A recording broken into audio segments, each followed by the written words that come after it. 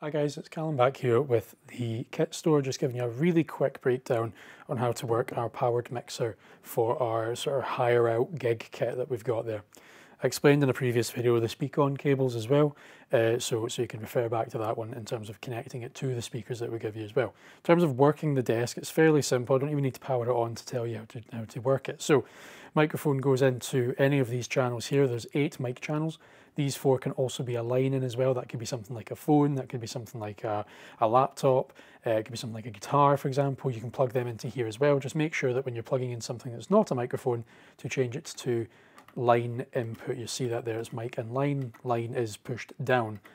In these, it's incredibly simple. You just turn up the level. Generally speaking, what I would do is have the level up at the unity point, which is this little triangle here.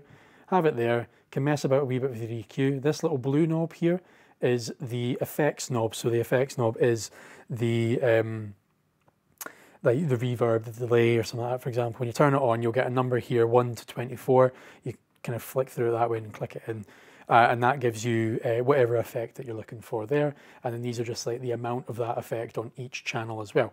If you do it, basically, if you go left to right, the next thing to do is to turn up the stereo level. Now, do be careful with this. These speakers do get pushed quite hard by this powered mixer, so just watch the level of volume here. I found, honestly, even just through trial and error, that something like 9 o'clock, for example, like 3 out of 10 is actually quite loud.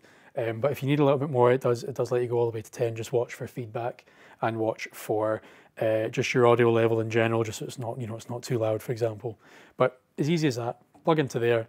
Turn it up on this side here. So these are level knobs as opposed to faders, but it's the exact same job. And then you're just turning up. This is the master volume for the entire thing.